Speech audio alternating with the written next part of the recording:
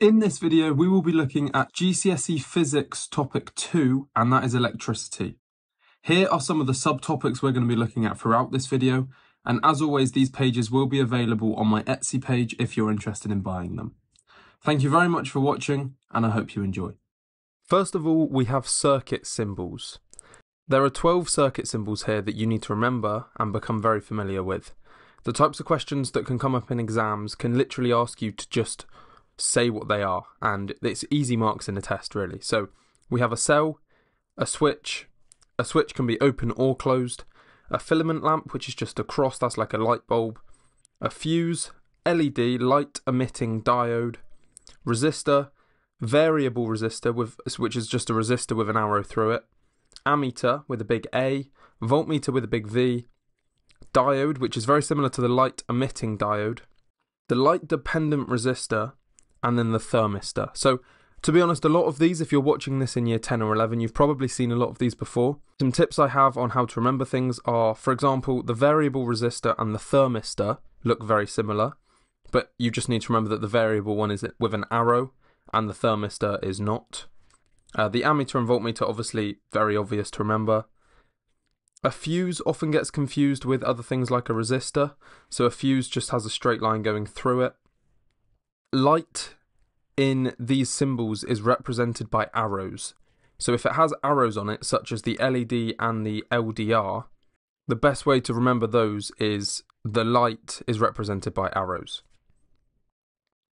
Next we have current. So current by definition is the flow of electric charge. There's an equation associated with this, which is charge equals current times time. Q equals IT for those of you that prefer to remember it in letter form. And again, the units, which are really important: coulombs for charge, amps or amperes for current, and then time is always in seconds. So remember, with these equations, if ever you have something that isn't those kind of standard units, remember to convert them. So minutes, convert them into seconds, that kind of stuff.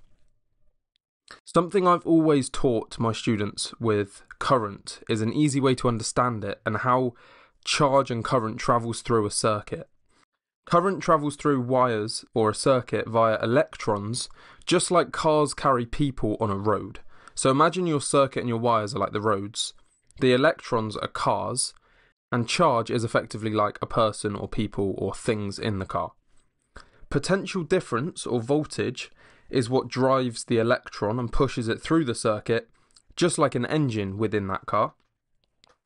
And resistance just means that all those electrons have to funnel through a smaller space, just like traffic on a road.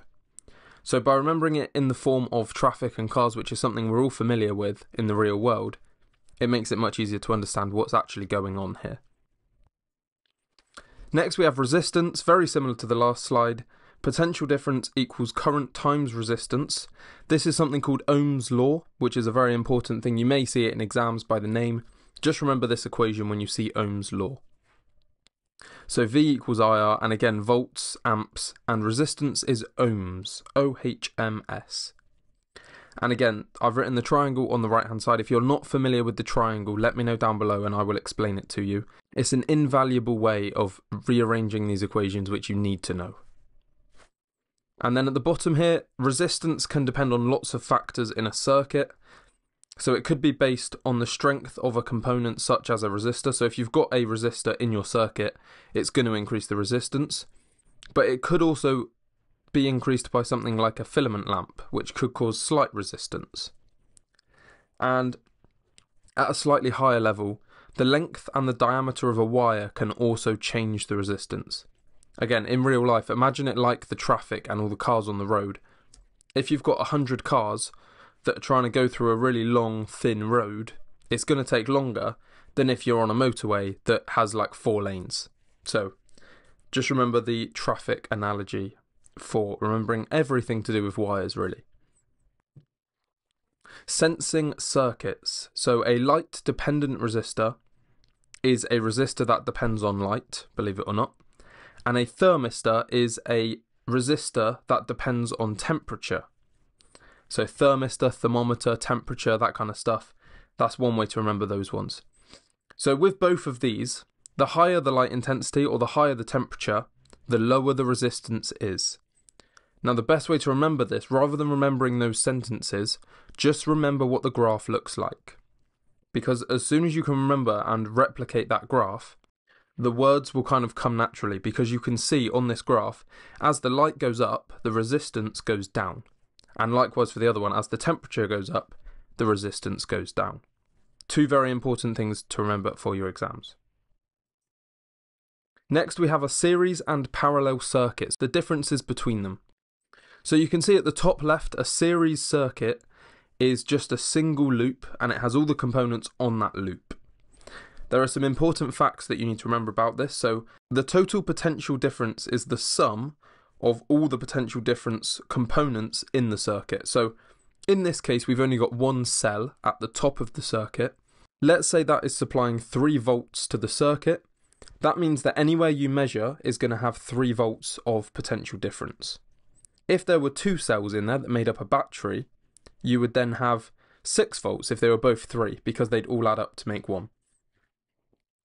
The current is the same everywhere, and again that's because those electrons can only go one route around the circuit, so it's going to be the same everywhere. And the total resistance is the sum of all resistances in the circuit.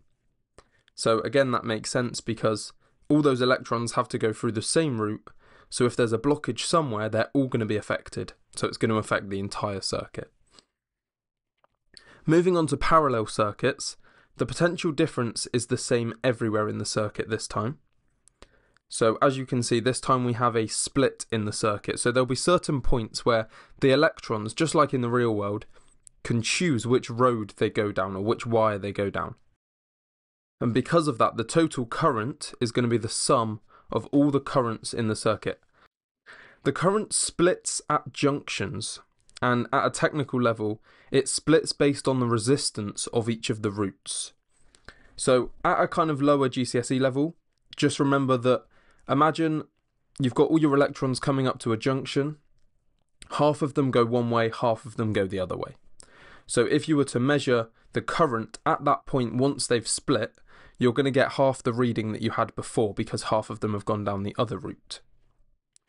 And the slightly more complicated one, if 2 resistors are in parallel, the total resistance is less than the smallest resistor. So what I mean by that is, you can imagine, say you've got 10 electrons that are going down a wire. You've got one route which has a resistor of 10 ohms and one route that has a resistor of 5 ohms. Now, as I said before, the electrons will split at that junction, and as they split, you might have 5 of those go down the 5 ohm resistor route, and the other 5 might go through the 10 ohm resistor route. Because of this, the 5 ohm resistor route is going to be less kind of traffic or resistance, but because there is only 5 of them that have gone down there, it's not going to be as bad as if all 10 of them would have gone down there. So if you compare it to a series circuit, it is actually less resistance, which is kind of what that point is explaining. So please, if you don't understand it, let me know down below and I can pin a comment and I can help you all out. Electricity in the home. So the plugs are really important that you need to remember for this. So a blue wire, the green and yellow wire, and the red wire. So the red wire is a live wire, that's the one that carries the current, the electricity. The green and yellow wire is an earth wire, which will ground the electricity for safety. So if the electrons kind of break out somewhere, then the green and yellow wire will take it down into the ground so people don't get electrocuted effectively. And the blue wire is a neutral wire which simply completes the circuit. Again, we have another equation here. Power equals current times potential difference. P equals IV. Again, another triangle for you to remember. And then finally in the top left, I've just included this as an example. So obviously when we think of our circuits, when we draw them, we've got like a big loop that goes from the power source to a device and then back round to the power source again. In reality, a lot of our appliances just have a single wire. There's no kind of from the wall into the TV, for example, and then round the other side of the TV back into the power. So what actually happens is all of this is just contained within the wire. So it'll go up one way, through the red wire, into the TV, and then back through the blue wire. So there's none of this big rectangle circuits in real life, really. And then our final slide is the national grid. So what is going on here? The power stations produce electricity, and then the aim of the national grid is to get that electricity to the homes that we live in. So to do this, there is 3 major processes that happen. So a step-up transformer increases the voltage in the wires. Now, the reason we do this is because that reduces the current if we reduce the voltage. And by reducing the current, again, think of it like the traffic with the cars on the road. If we reduce the traffic, that's going to reduce the resistance. And in electricity, if you have a lower resistance, the wires won't get as hot and you won't lose as much power and energy to things like thermal energy sources. So that is why a step-up transformer is here. The step-up transformer will increase the voltage in these wires to about 400 kilovolts or 400,000 volts.